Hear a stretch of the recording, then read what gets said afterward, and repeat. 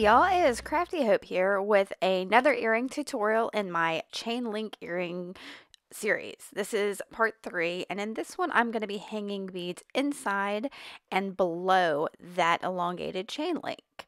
So it involves a couple of the techniques we used in the last video, and we're going to use an elongated link of chain, a large bead, a couple of small beads, a couple of head pins, an ear wire, and a couple of jump rings. So we're going to start this by sliding your larger bead onto your head pin and forming a wrapped loop. Now I have a tutorial on how to form a wrapped loop, but you use your round nose pliers and make a bend just above the bead on your head pin, leaving a little bit of space. Then you make a loop around your round nose pliers, and then I open that up a little and slide it onto my chain link. Once it's onto the chain link, I use my chain nose pliers to close that little opening and then wrap the tail around the stem of the head pin. And then once it's completely wrapped, and for me it usually takes about 3 wraps, just based on the way I work. And once it's wrapped, I will trim that tail off and tuck the little bit that is left on there. And that completes my wrap loop.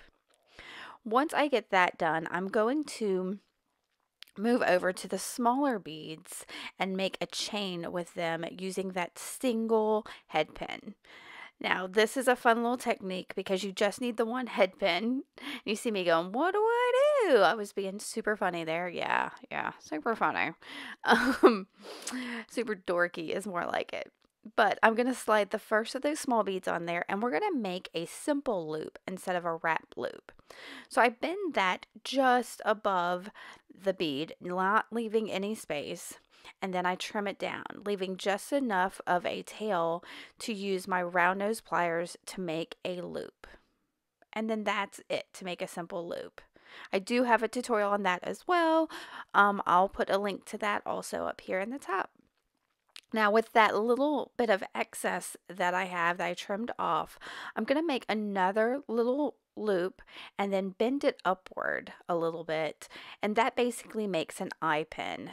And that way we have less waste. And I love less waste, not West lace. But we're going to do the same thing. Once we get it on that handmade eye pin, we're going to bend it and trim it and then make a loop. And that turns the second bead instead of into a charm into a connector because it's got loops on either end.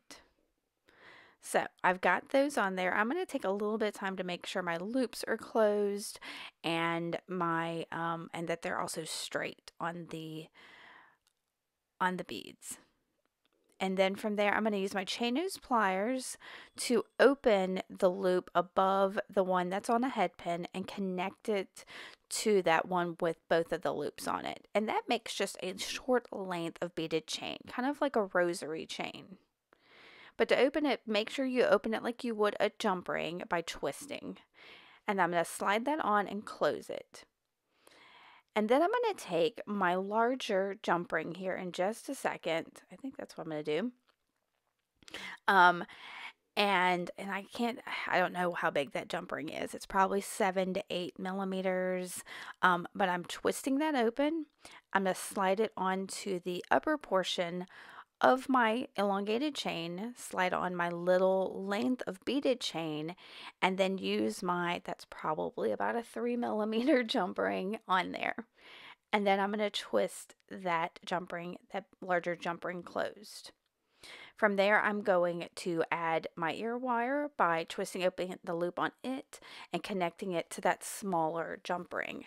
Now I'm using 2 jump rings to make sure that the earrings face the direction that I want them to face. I'm a stickler for them facing the same way your ears face. And so that's a personal choice there. If you would have liked to just had the one jump ring, that works fine too.